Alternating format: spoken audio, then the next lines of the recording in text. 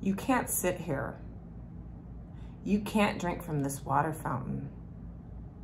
You can't walk in here. This business isn't for your kind. You can't get on this bus. We don't allow your type. You can't even lay here because we don't allow you. You can't have a hotel room because we don't want your kind. You can't even stand on this sidewalk. You know better. What are you doing? Move along. This is not okay. And in the Jim Crow South of the laws, we said that this type of behavior is unacceptable. So why do we today allow our homeless to be treated the exact same way? These are all things not said to colored in the South, but rather to homeless in Southern Nevada.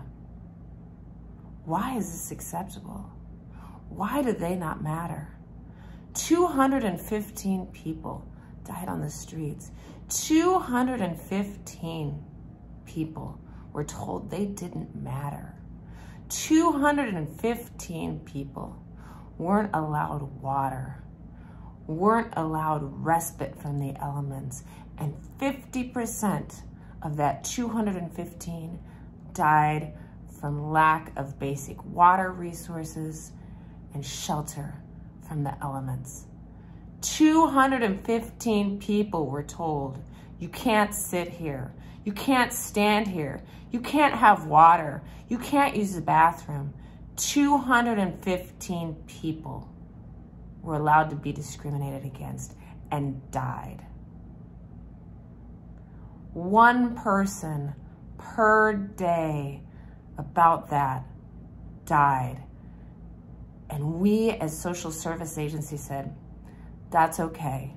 It's okay, and we'll still keep on keeping on. This year, 2022, let's do better.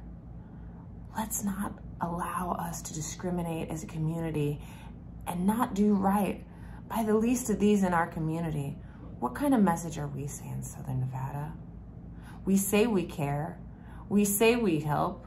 We say we care about our neighbors.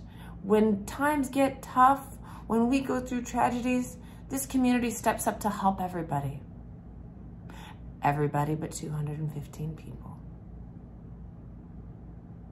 What will you do today to make sure that that number doesn't increase?